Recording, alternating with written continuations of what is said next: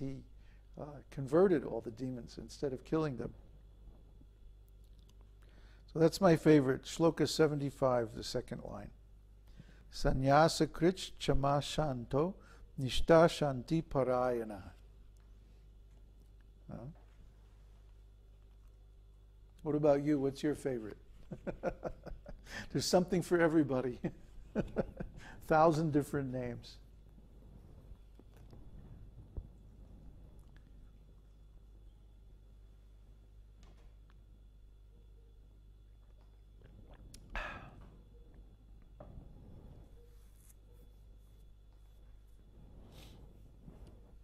Any other questions?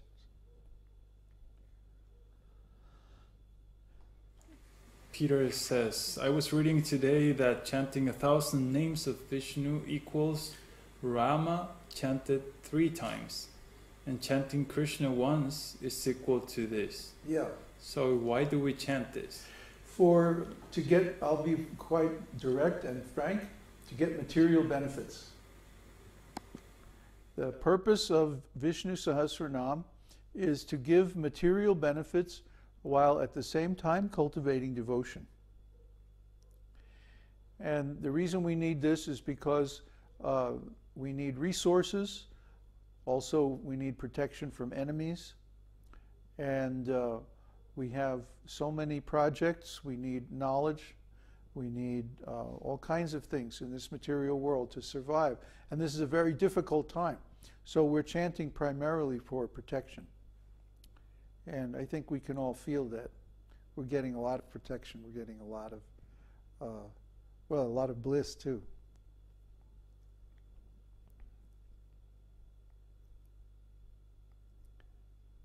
Okay? So then my important announcement is that Krishna has given me a name for Bhakta Andrej.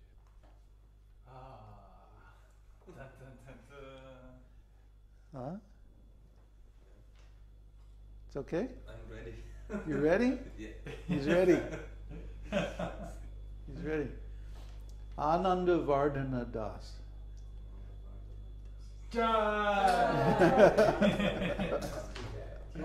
Ānanda-vardhana. Yeah.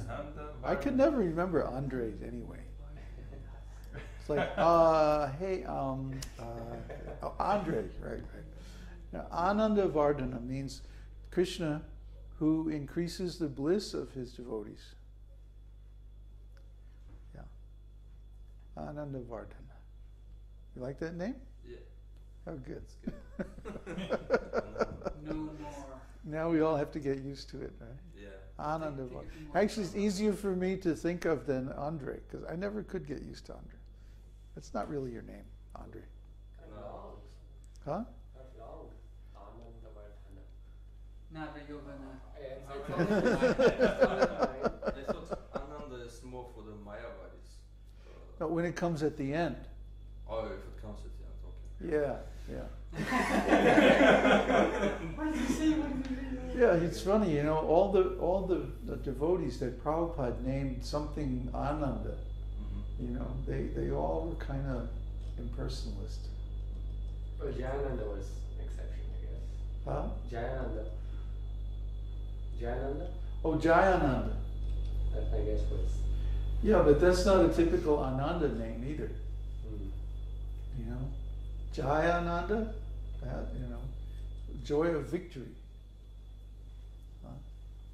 And but you know, so many of the other Anandas, oh boy. Anyway, your Ānanda-vardhana, the increasing bliss. Okay. See, the Mayavadis, they get, even if they are successful and they get some impersonal realization, their bliss is fixed. They can't go beyond that point. They can't go beyond Brahman to Paramatma and Bhagavan because they're stuck. But the devotee's bliss is always increasing because Krishna's form becomes more and more attractive, actually. The more that we get to know Krishna, the more beautiful he gets. There's always this competition between the devotees and Krishna. Oh, that cell phone's winding down. Krishna is always very attractive.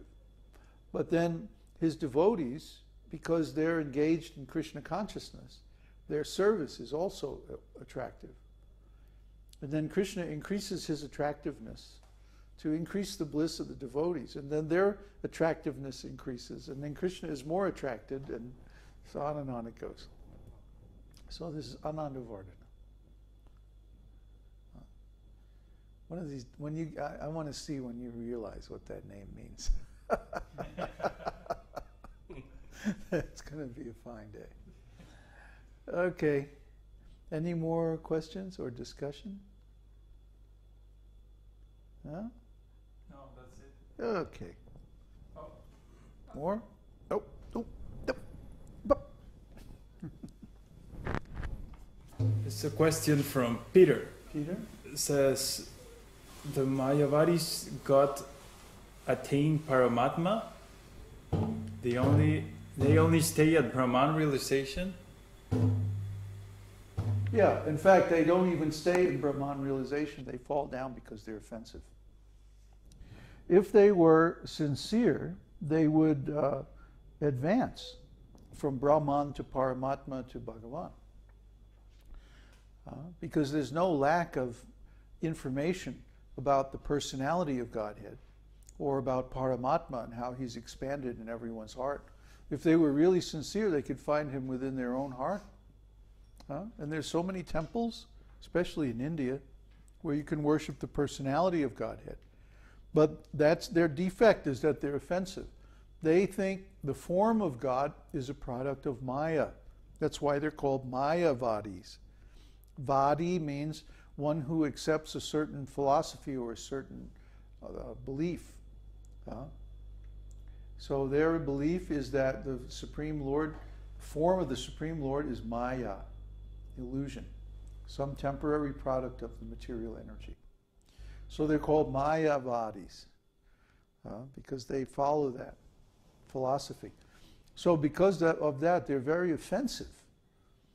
That they want to take the Supreme Lord and take away his personal form. But the devotees love the Lord's personal form. In fact, they're so attracted by his personal form that they don't consider his impersonal form very important at all.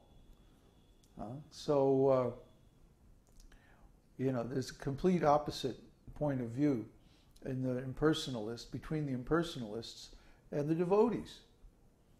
The devotees, that's all they want is Krishna's personal form. They don't care about anything else. As long as they have association of Krishna's personal form, it's like, who cares, whether we're in the material or the spiritual world, or we don't care where we are, what's going on, as long as we can be with Krishna. That's the way the devotees think. So, we're the Ānanda-vadis. Ānanda-rupa. Krishna's form is called Ānanda-rupa. That's not impersonal.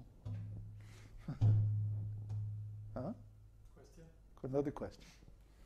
Yes, question from Luciano. How important it is to turn your home into a temple? How advanced does one have to be to do this? Well, would you rather live in the material world or in the spiritual world? If you don't make your home a temple, then you're living in the material world. And if you make your home a temple, then you're living in the spiritual world. And how advanced do you have to be? Well, you have to be advanced enough to understand the value of it and to want it. And then you need to research all the different ways and means and methods. How you keep everything very clean, first of all, and then you establish a nice altar in a prominent place in the house. Don't hide the altar in the back room. Put the altar right in the front in a prominent place so that everyone who comes can see the Lord. Some nice pictures, some nice dishware, like a silver or at least a nice stainless steel dishes to make offerings to the Lord, and so on. And in that way, the more you dedicate all your life and your energy and your abode and your work and everything to Krishna, the more Krishna will reciprocate, and you can feel that. So it's like, how happy do you want to be? Just a little happy? Or lots? So the more happy you want to be, the more you make your house a nice temple.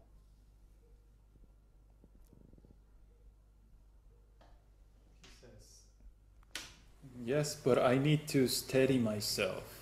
Well, how are you going to steady yourself if you're living in the material world? How are you going to steady yourself if everywhere you look you see Maya? How are you going to steady yourself unless you have some Krishna to hold on to? It's impossible. If you're lost at sea and you're floating in the ocean and big waves are coming, how are you going to steady yourself?